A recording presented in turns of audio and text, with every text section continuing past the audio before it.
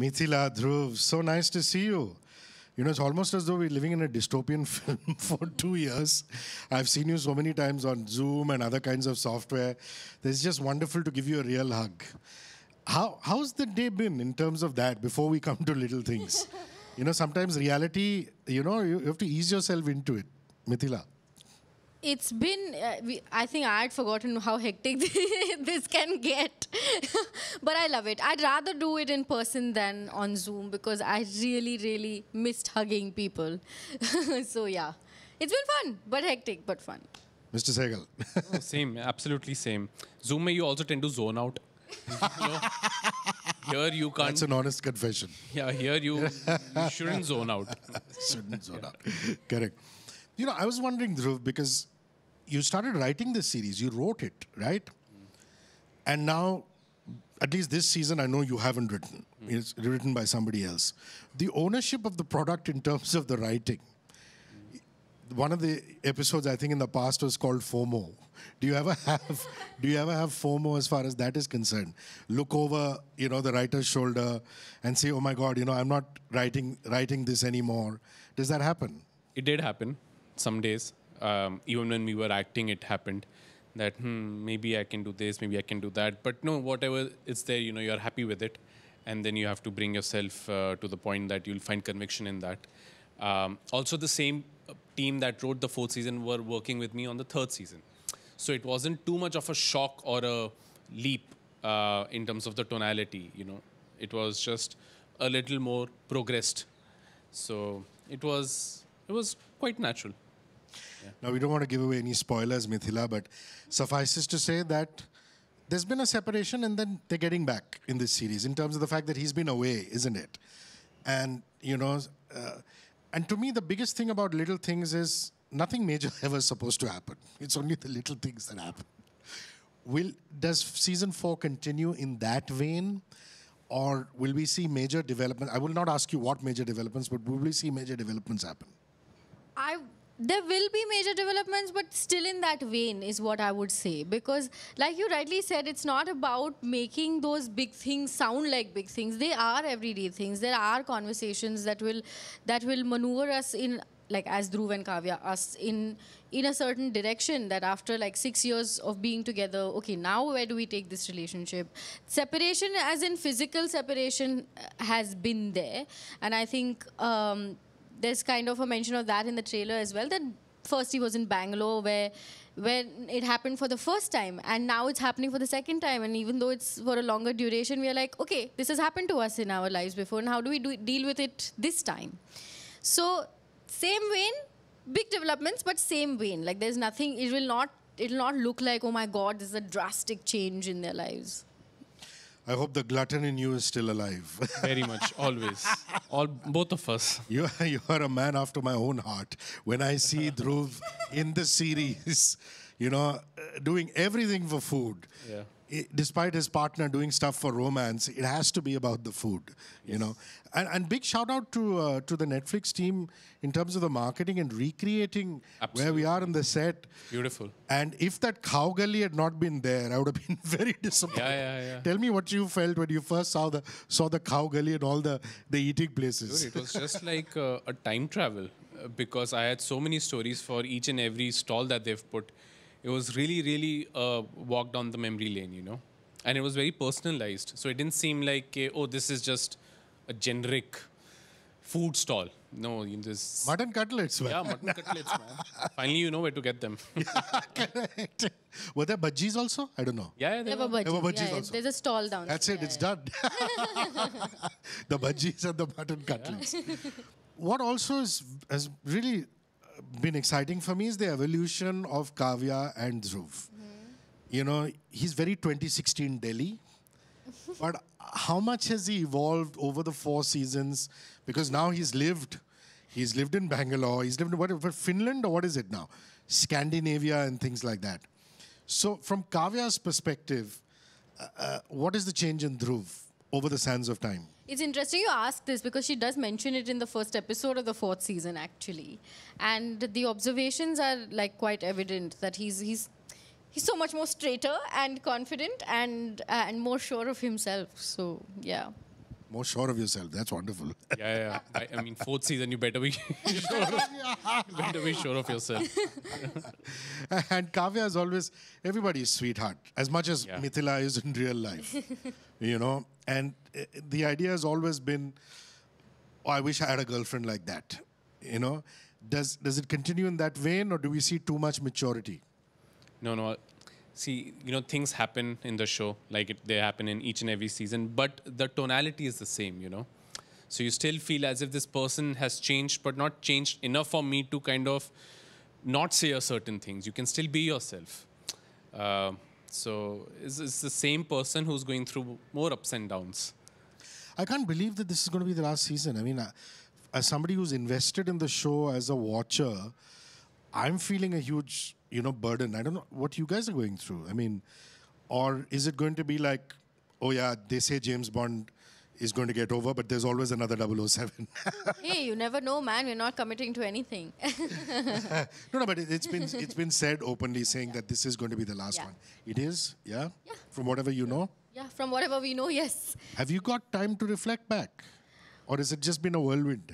It's been a whirlwind because we shot the show, then we were dubbing for it, and now we're promoting it. And I think the more people are asking us this question, I think it's slowly getting to us. Yesterday, I had a moment at the cast and crew screening because, everybody, the makers who've been there since the beginning of this show were there, and there was a little bit of that emotional feeling that, okay, the work with this entire team ends here, and this journey with this entire team ends here. But I don't think it's sunken in for either of us yet. The day is getting closer when the release, when the show will release, but I think when we don't have another season to shoot the next year is when it'll actually be like, oh, okay, this year I'm not shooting for little things.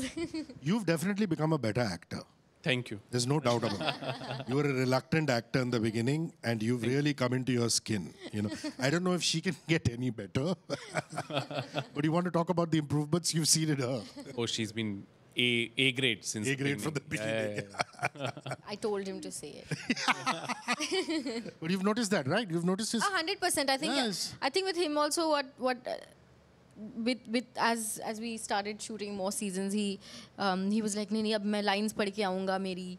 And I think by the fourth season, since he had not written it, this time he was totally clueless about the lines because पहले तो at least he knew that this is, I know what is going to happen in the scene and I know what they are going to say. Both are characters. But this time it was a full actor mode on for him. So yeah, definitely. Earlier, I used to get up 1 hour before everyone else. This season, I got up 1.5 hours before everyone else. What is closest to your heart from season 1 to 3? Don't talk about season 4, but a season that you think, you look back and very secretly you pat yourself on the back and say, Dhruv, you did a great job. Yaar, kya baat. Yeah, I genuinely like the second season. And you thought you were the best in that, yeah? No. Just because, when we were asked to kind of make the second season after the first one, we had the option to kind of, again, make it very cutesy and all. But we took a leap of faith, make it a little more serious, make it a little more real. And we did that. The whole team, kudos to all of us, I guess. And it connected, So we took a chance and it worked. It paid off. So for me, that was nice because we could have done the same thing again, But we chose not to. So that I kind of feel. What about you? You agree with that? You think 2 was what did it for you? Or will 1 be 1 because it's the very first one? 1 will be 1 because it's special, but the season that's closest to me is the third season. Because I for many reasons. One is that I think I found my Kavya, in a sense. I related to her the most in the third season as we progressed from the first and the second and the third. And then a lot of things that were happening in Kavya's life were happening in my life, and things like, your parents are growing older and you want to be there for them a lot more, but you can't be because of whatever your limitations are, that you're not there physically with them, or you're working, you're busy, and all those things. So I think that season holds a very special memory for me because my dad was really unwell earlier that year when we shot this show, and then he got, but just, of course, he's much better now, but just that feeling of not being there at that moment, and then I got there eventually. But that struggle that she went through is the struggle that I went through, and I I felt like, oh, this is like literally a parallel life that I'm living. So for many reasons, it is very, very close to me. And the fans, you know, there's so many people who see themselves in Dhruv, you know, from the food, from the Liverpool, you know, and so many people who see themselves in Kavya, you know, like, you know, just want to sleep in, relax, and things like that. That love must be overwhelming, yeah? Yeah. Talk to me about that, How? Mithila. And I how? mean, I think when the trailer released, one of the YouTube comments were that this guy said that when you started the show, I had just started dating somebody, and then over a period of time, and as the seasons progressed, I married her, and now that you're releasing the 4th season, we are filing for a divorce. And it's insane the kind of journey that people have taken with Dhruv and Kavya through their own lives, and it's absolutely overwhelming to just think of it that way. Like, I think I still can't fathom it. Yeah. So, you know, some reactions like this are going to happen, and then suddenly you're going to announce a season 5. Just saying. I love that you're manifesting this since the beginning of this interview. I'm just saying, but really, I mean, why the decision?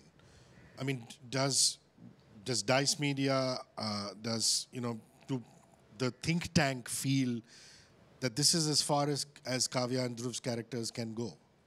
Yeah. Or is it there's a feeling of, you know, chal kuch naya karte hain? I mean, what is it? I mean, one can't put a finger on it. I mean, see, I was of the opinion that if there's ever another season, it shouldn't happen immediately. It should be after 4-5 years, you know. Give them a break, give the audience also then waits, you know. But I don't think that's possible also, logistically speaking, in our world, because who knows what happens after 4-5 years. And I mean, I don't know what the actual thought process was, but I know for myself at least that there were moments when you felt a little, you know, just like 1% jaded. And then you were like, it's better to leave the show on a high as opposed to leave it at a point where everybody's just sick and tired of it, including the audience. Because you want to respect the love that you've got and you don't want to tire them out or add this unnecessary fatigue. Ke, Arey, ye log phir se aa gaye. That's a very interesting point. Now, I don't mean take a time leap like an Ekta Kapoor show, no disrespect to that. Suddenly, you know, Dhruv and Kavya are whatever, 10 years from now. But the option of having a time leap in real life, you know, saying, let's see what happens 4 or 5 years. Did you think of that? Have you voiced that? I haven't voiced it, but I did think of it. Like, I do think what will happen when we actually do grow old and, you know, 10 years down the line, older than what we are, and 10 years down the line, maybe what will happen to Dhruv and Kavya, and that's a thought, and maybe it's something you can play with, buddy. Me? But have you guys become friends? Oh, I mean, you have to be. I mean, considering you spend so much time. We become better friends, yes. Become better friends. So are you able to exchange WhatsApps, even if it's not work, and say, what's up, yeah? Yeah. You know, that's happening. Yeah. That has happened, or did you start off on the wrong foot? No, that has happened over the years. Even that has had a very nice, slow little progression. Yeah. Because, you know, in real life also, you're so different, isn't it? I mean, you're literally the Delhi boy. And I am the Marathi girl from She's the Marathi mulgi. Maybe not Nagpur, or is it Nagpur? Dadar. Yeah. So, in that aspect, you know, one always wonders about, opposites attract, but itna bhi nahi. Nahi, matlab, yeah, I mean, it is expected of us to be friends, and we spend too much time together to not be, you know, like, and there's no reason for us to not be also, but I wouldn't say we're best friends, but the friendship that we share is the sweetest friendship, I would think, because I think there is a mutual love and respect and admiration for each other and for each other's craft and work and everything. And we both know that we can pick up our phones and just drop in a hi, are you fine, and how are your parents doing, and there is still that. Yeah, also there's no formality. Like I remember when we were shooting early in the mornings, so we'll wake up, you know, early and then we'll head for the set around 6 o'clock. So we'll obviously travel together. We wouldn't say anything to each other. We wouldn't say anything to each other till lunch. And then after lunch, and like, so what's up? Like, you know. And that felt really good because there's no pressure कि अरे वो आई है तो चलो अब बात करें कि hey, did you sleep well? We've never asked such questions. We literally plugged our earphones in, and through the journey till the set, we were quiet. So yeah, we don't feel compelled. That's comfort. To, That's comfort. Yeah, absolutely. You don't have to make PC and things like that. No, that's quite wonderful in that aspect. So I don't know if a lot of your parents are revealed in this season, but you know, Loveneen is lovely. Is there any other way to describe it? She's too good. And there's Navni. You know, I'd like you to talk a little bit about them. Yeah, I mean, both of them are really, really, really sweet. And, you know, so they didn't know about the show that much till the time they worked on it. Till they were cast. Wow. Yeah. So at least when Navneet ma'am, you know, the show had released, and then we met randomly on another, I think it was a meeting or something. And she said, आप लोगों ने बताया नहीं कि ये ऐसा show है, मुझे US से messages आ रहे हैं.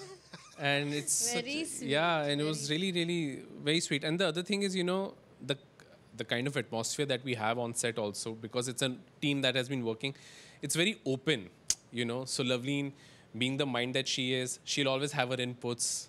You know, she'll make fun of her character, she'll make fun of your character. So it's like friends getting together and doing a project. And Loveleen is so driven about the environment, yeah? I mean, what she's doing with RA and things like Absolutely. that. Which I think is fantastic. I think all she's actors at should it. have a social consciousness, you know? So, I mean, there are times when we've talked about roles and suddenly we've gone to talk about other stuff, which is just so amazing.